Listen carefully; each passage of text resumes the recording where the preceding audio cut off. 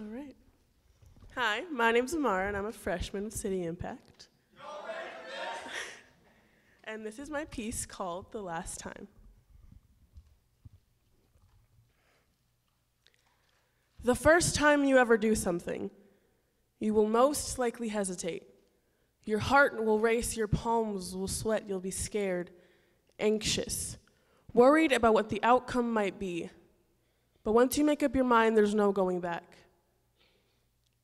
The first time I met you, you towered over me like a mountain to a daisy.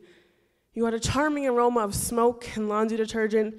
There was just something about you that everyone seemed to adore. Looking back now, it was your eyes. They gave you the power to rule the world and everyone in it. Your words were your skeleton key, able to unlock any and every emotion in my body. They were your scapegoat.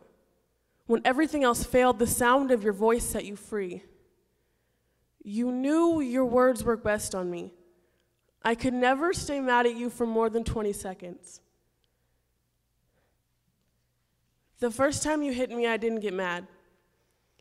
The first time we got into a fight, I thought it was my fault, knowing it was truly yours. You repeatedly pierced my soul and your voice laced it tight like a corset, and I was okay with that.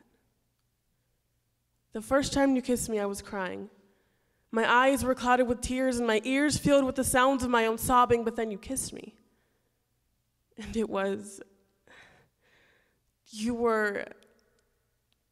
kiss was incomparable. The first time you told me you loved me, you were drunk. So I didn't believe you, of course. But you kept repeating yourself over and over, each time more sincere. I didn't know what to do or say or think. Did you really love me? There was no way we knew what love was, right? That was the last time you told me you loved me. It was a distant, drunken memory that only I remembered. But it seems that's all we have now. Memories. You were a mystery. You were my mystery. The last time I saw you, your eyes were blurred. The last time we talked, your mountain had crumbled and I felt whole for the first time. The last time you ever do something, you will most likely hesitate. Your heart will race, your palms will sweat, you'll be scared, anxious, worried about what the outcome might be. But once you make up your mind, there's no going back.